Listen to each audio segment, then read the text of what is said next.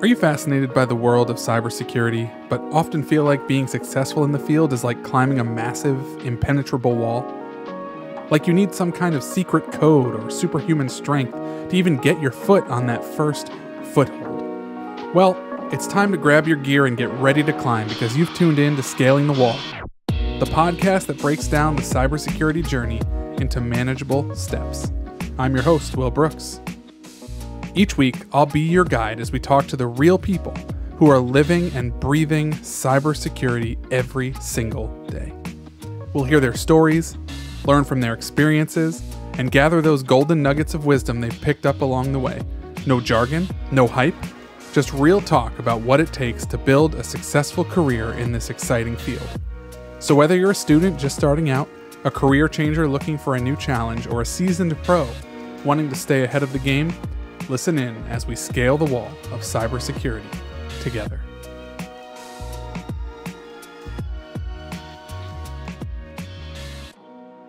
Bobby, last time we wrapped up the episode, you were telling us about your podcast, and I realized we didn't really get too much into it. It's too much detail on it, but I'm curious what kind of led you to start a podcast on frameworks.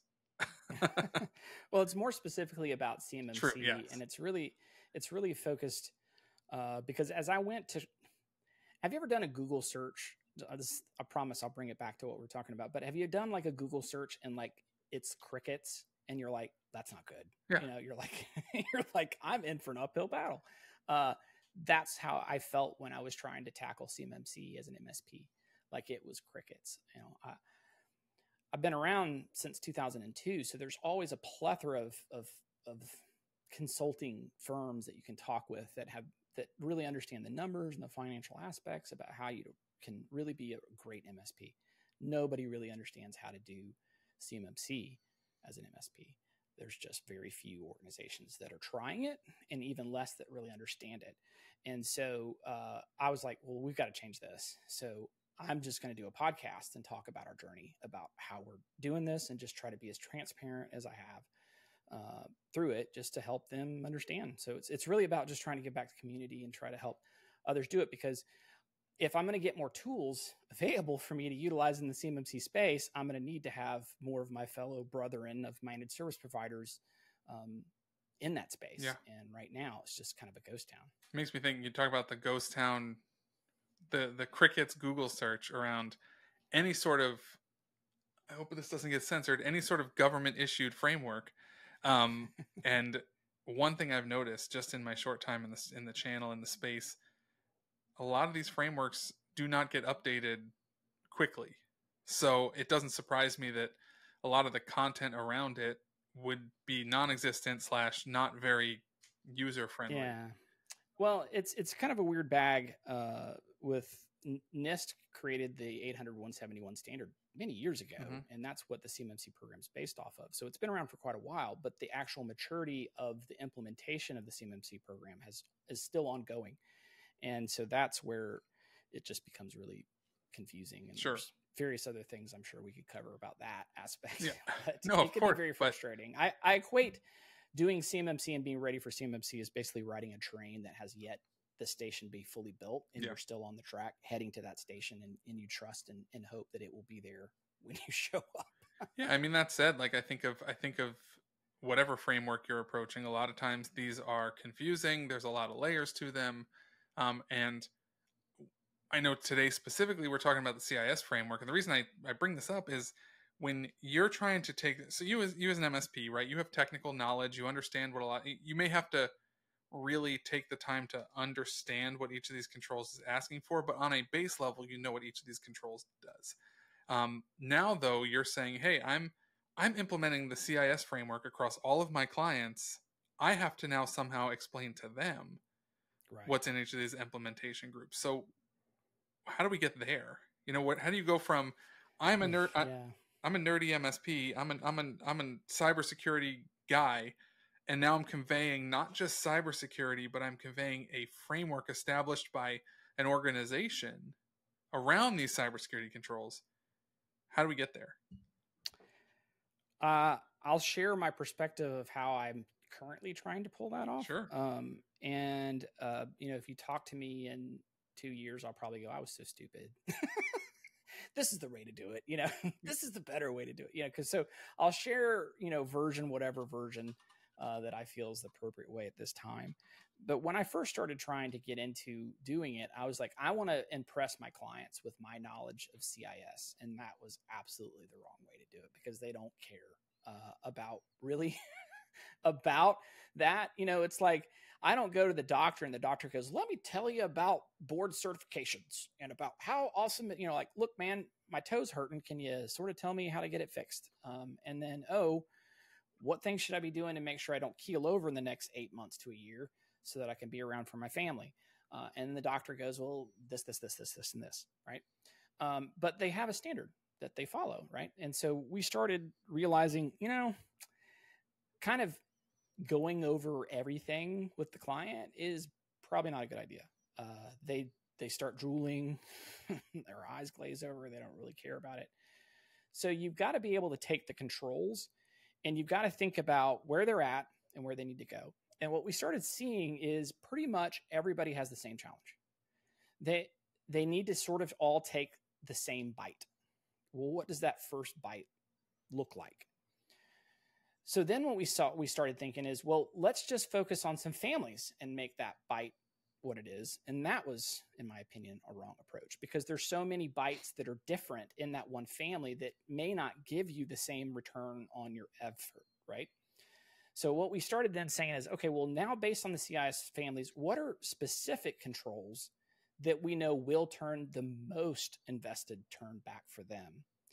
And let's not talk about the specific control families or those numbers with the clients. Let's just give them, here's the 5 or 6 things that you need to do. And I'm telling you, you're not doing it. If you don't do it, you're going to screw up, and it's going to screw you over. So don't do these things. We need to get you from this side over to this side. That has been the most productive for us, because I tell you, it's so much easier to get clients to do what we need them to do. It's all based off of CIS, but we're not talking necessarily CIS with them. Does that make sense? Yeah, no. And so we're going through checking those boxes, but it's all coming through the CIS lens of what we're focusing on.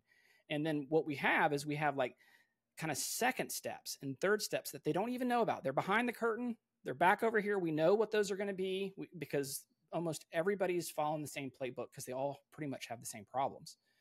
And that seems to be the best success for us. I mean, that makes a lot of sense, right? We've talked previously, the CIS framework is probably one of the more accessible ones to MSPs. Yeah. But if you were to dump that on a client, I mean, we recently, a couple of months ago, I did a presentation for charter schools in New York City, right? And New York State has basically released a cybersecurity standard. You call it that. It's not anything fancy like CIS or CMMC. It's a standard set by the state that all schools, and they said, here are the security controls your school needs to adhere to. So you have admins at the school who don't have a cybersecurity bone in their body reading this and going cross-eyed, right? So I totally get what you're saying of saying, hey, we can't just dump the CIS framework wording on our client.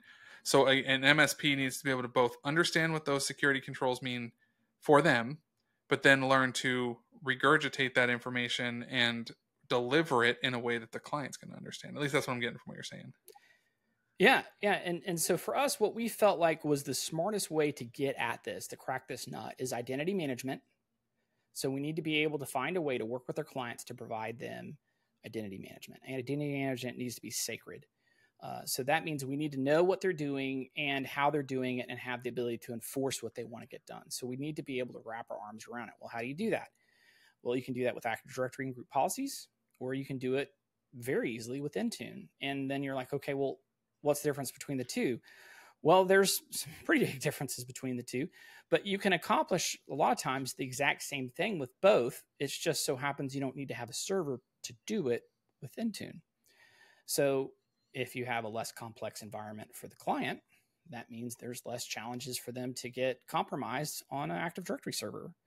If you talk to a security expert and say, would you rather have an Active Directory server, or would you rather have your devices managed by Intune? If you could do both, I think 9 out of 10, assessors would say, I'd much rather go with Intune, because you just have a smaller attack surface than you do with Active Directory. Threat actors have been punching it in the face for decades, and they know how to do it really well.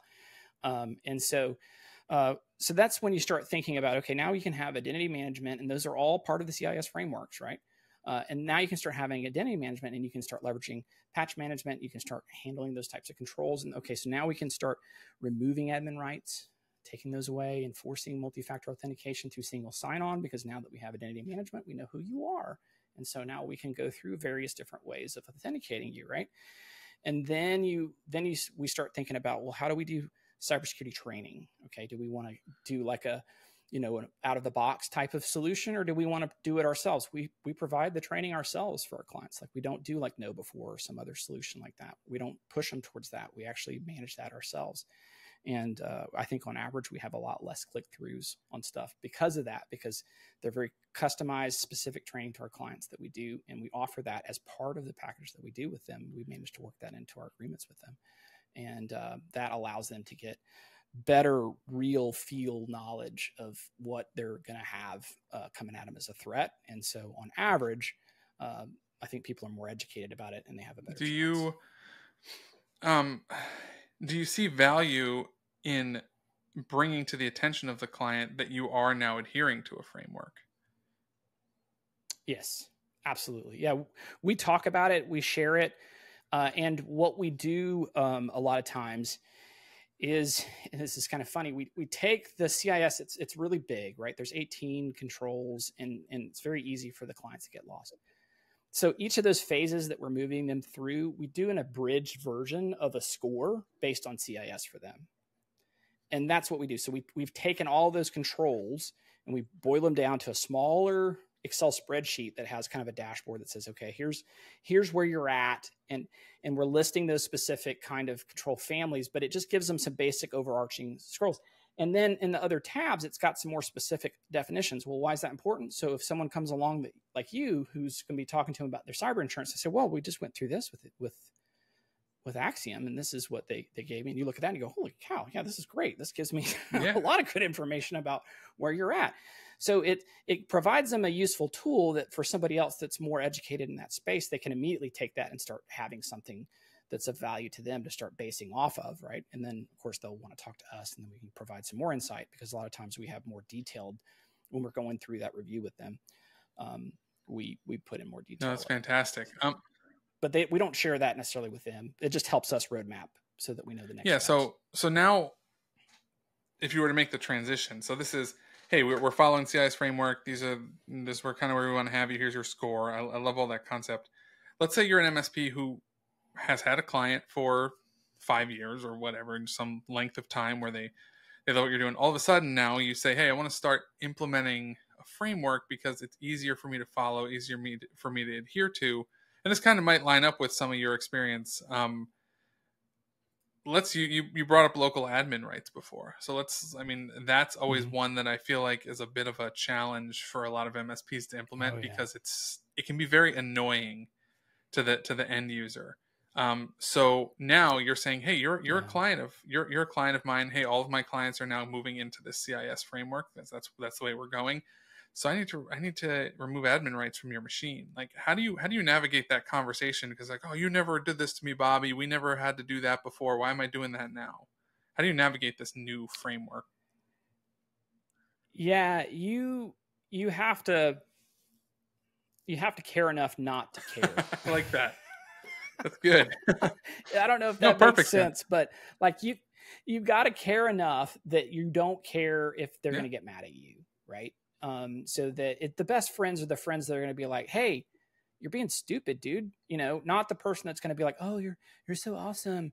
Yeah, go ahead and drive off the cliff, and I'll be over here waving and say, oh, you want to have somebody that's going to be like, hey, hit the brakes, dude. Put it in reverse. Let's turn around. You're going the wrong way. We're about to go off a cliff here, and there's going to be consequences, and I don't want to come along with you. This year is the first year that we've lost more clients than we've brought on. And mainly the reason why is we've had tough discussions with clients and told them, you need to do this, you need to do this. This is going to mess it up. And you're not doing what we recommend. Like we've just kind of taken a hard line attitude towards the bite size, right?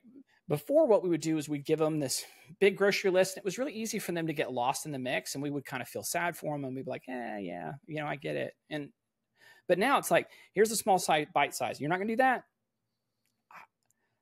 I don't know if I want to be along with you when you're off this cliff. Like if you don't want to remove admin rights, like it's going to be a bad day when you get pwned, versus them having a fully functioning beachhead to continue to attack your organization from, versus, them fighting through the different security mechanisms for them to get a somewhat decent foothold inside your environment of escalating. They're going to fire off a lot more alerts and alarms, and it's going to be a lot harder for them to stay in there. I mean, could they have a 0 day and get immediate root X? Sure. Those things happen, but it's a lot harder for them. It's just a much more difficult journey and battle for them. And, the statistics have proven it over and over and over again that that's the case. So like, why would I want to be along for the journey with a client that wants to do that? Right. They're at this point, it's almost like do no harm, and I'm going to be a part of them doing harm to them. So you really have to care enough not to care, but you want to boil it down to small bite-sized things that you're like, here's these 5 or 6 things that you have to do. Like, well, I don't really want to do this. I really get it. And I want to work with you. I'm hearing what you're saying, but let me tell you the horror stories of why these things need to happen. Okay. We really, really need to do that. Well, I've got some use cases. Okay. You listen to what they're saying, but you talk to them the next meeting, right? The next thing, you talk to them again about it. And if they're just if it's going to be that way, you got to figure out, like, do you want to be along for the bad ride? And if the answer is no, then you're going to have to fire them and let them go. We've done a lot more letting go clients than we've ever done in the last year, because we've had those small bite-sized conversations. It was just surprising how some people, it's very polarizing. Some people are like, yes, this is what I've been looking for. And they're just, let's go, and you're like, okay, they want to have the next meeting. And then you have other clients who are like, I don't really want to do any of this. I just want to pay you and then choke you if something goes wrong. You're like, I don't really want to be a part of that. Scaling the Wall is brought to you by FifthWall Solutions, a cyber insurance company that partners directly with MSPs to make cyber insurance more accessible to their clients than ever. Check us out at fifthwallsolutions.com/MSP. If you like what you heard today, leave us a rating on Apple Podcasts or in the Spotify app, and be sure to subscribe so you don't miss any future episodes. Thanks for listening, and we'll catch you next time.